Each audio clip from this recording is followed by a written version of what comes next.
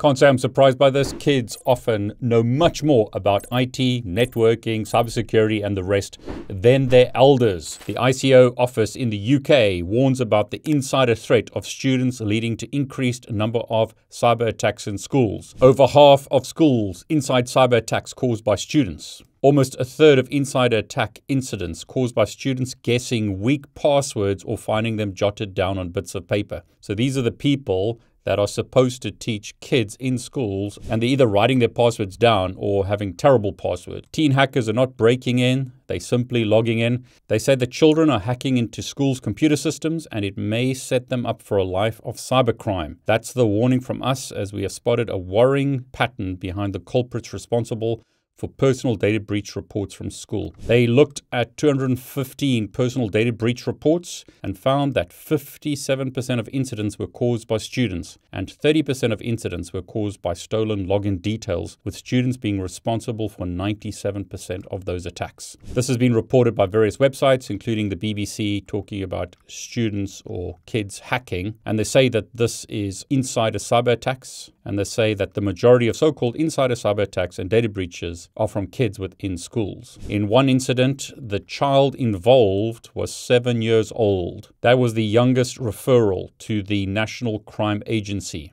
They reported that 1 in 5 children aged 10 to 16 have been found to engage in illegal activity online. Teen hackers are commonly English-speaking males, and around 5% of 14-year-old boys and girls admit to hacking. A number of reasons are cited as to why children are hacking, which includes dares, notoriety, financial gain, revenge, and rivalries. A principal cyber specialist said, what starts out as a dare, a challenge, a bit of fun in a school setting can ultimately lead children to taking part in damaging attacks on organizations or critical infrastructure. It's important that we understand the next generation's interests and motivations in the online world to ensure children remain on the right side of the law and progress in rewarding careers in a sector in constant need of specialists. Now, this is the UK. This is the same country that's decided that you need to implement age verification to listen to music on Spotify or go to other websites. And then they think that kids are not going to work out how to use a VPN to circumvent that. I mean, more information here. 23% of incidents were caused by poor data protection practices. Staff accessing or using data without a legitimate need.